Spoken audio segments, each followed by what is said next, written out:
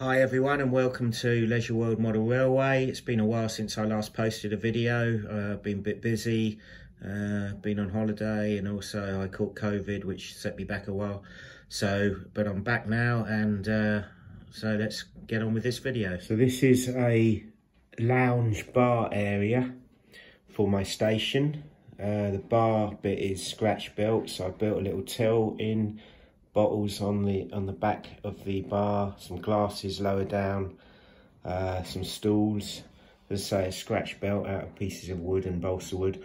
Got some chairs from Scale Model Scenery, newspaper and thing that the people are reading. So I've got a couple of people in there. So this is going to go in the interior of the lower part of the station. You're not going to see much through the windows, but what if someone smart aleck asks me why there's nothing inside, then there will be something inside now. So that is going to be the bar, the lounge bar area. I've also built a luggage area. So here we have the luggage area, because there's also on the station, on the lower ground area, a luggage collection point. So when you look through the windows, this is what you will see. So there'll be a desk, a few bits of luggage, and again I've scratch built a little shelving, and so when you're looking through the windows, that's what you'll be able to see. And then to go on top of these, so this is on the ground floor on the left of the station, and this will be on the ground floor on the right of the station. Actually, it's that way round. On the right of the station, if you're looking at the station from the front.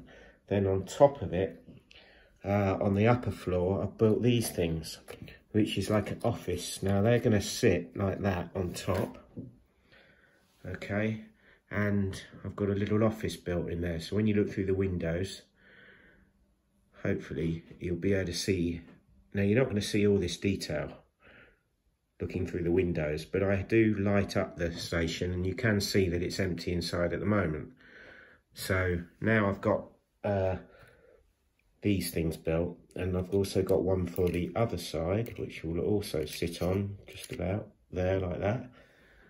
So when you're looking through the windows on the top floor, you'll see a little office. Now again, it doesn't look particularly great in detail and that, but it will look like something's inside the rooms. You know, you're not going to be able to zoom in and look at it in this detail, and so you're not going to see that it's a bit basic. You know, it's not great modelling, as it were, but it will do. So hopefully, when you're looking through the windows, you'll see a glimpse of what's inside, and that's the point. And that's what I'm hoping to achieve, so that, you know, if anyone questions why you can look through the windows and see nothing, that won't be the case anymore. So we'll put it together, and we'll show you more once it's inside the building and the lights are on, and we'll see what we can really see inside, if that makes sense. Okay, until later. Okay, so the furniture is now inside the station, and I've lit it up.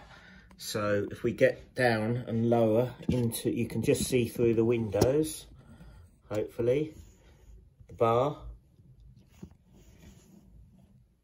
area. Now maybe you can see why I wasn't too bothered about how really detailed it was, because you can only just see what's going on inside. Just trying to, oh, that's the top floor. You can see there's desks and things in, and then from this angle on the top floor, you can see the office is got there, and then the lounge bar again on the bottom floor. It's hard to get.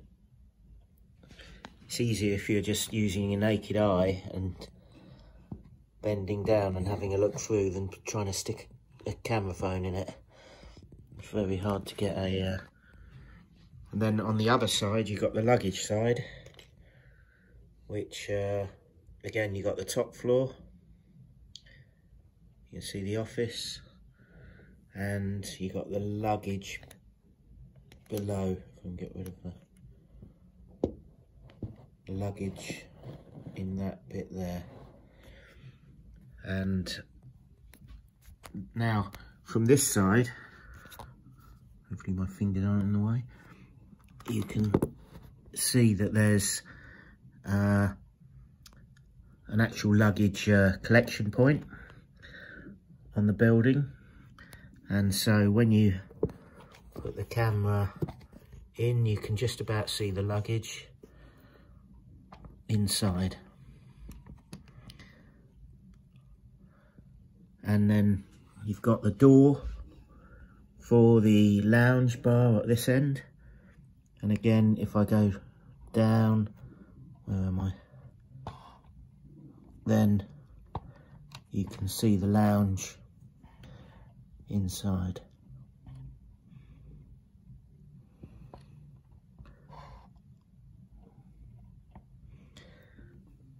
So that is what it looks like from the platform side. And this is what it looks like from the street side. And I can take off the roofs. So if I take off this roof, you can see inside. Obviously I could take off that bit to see the ground floor if I wanted, but that's the office side. Got the brick wall at one end where there's no windows. And then, as always, we've had the middle bit which comes off, which is the foyer, if you like, for the station, where you go through to get onto the platform. So that remains the same, although I have put the brick walls on either side now. Originally there was just a gap. And then here on this one, the other office, which this is above the lounge bar. So that's the other office. Oh, what was that? That was me pigeon just falling off. So yeah, it's come out quite well. I'm quite happy with that. You can now see there's something inside, and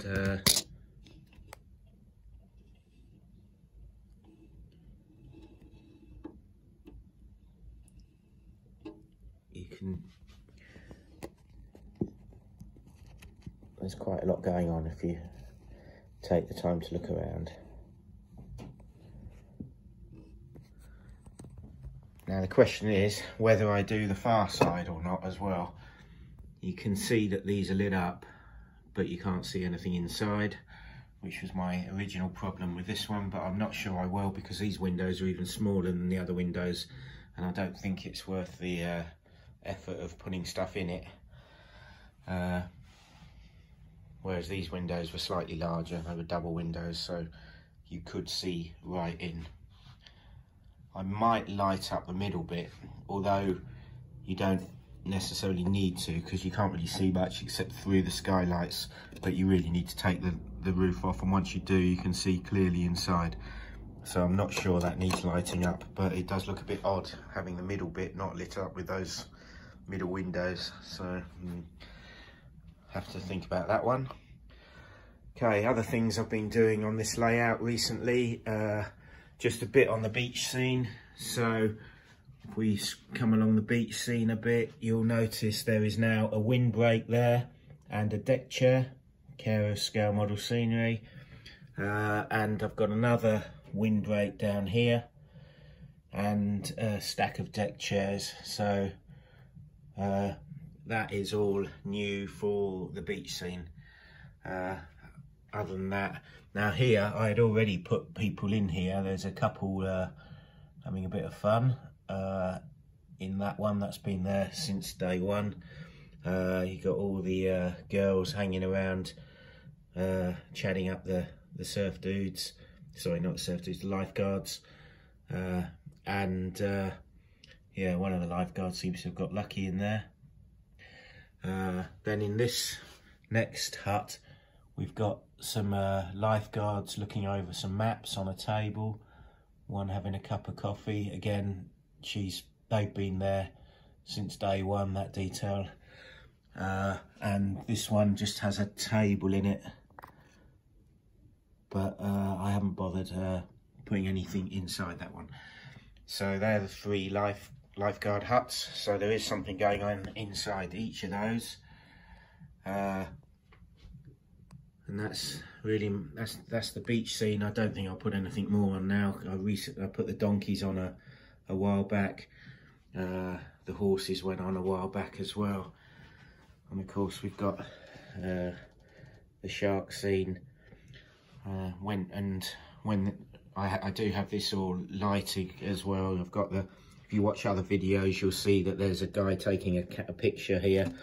I haven't got it switched on at the moment, but he's taking a picture. I've got a girl taking a selfie. There's pictures going on the boats and everything. This needs a real dust. It's filthy, so I'm not going to turn it on now and show all that, but it can be seen in other videos. So that's the beach scene.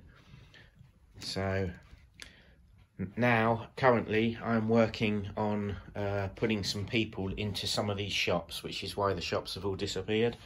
So that will be my next video of some interiors of the shop fronts. So hopefully you've enjoyed this, and I'll show you more shortly. Meanwhile, please like, share and subscribe, and until the next video, thanks for watching. Cheers and bye.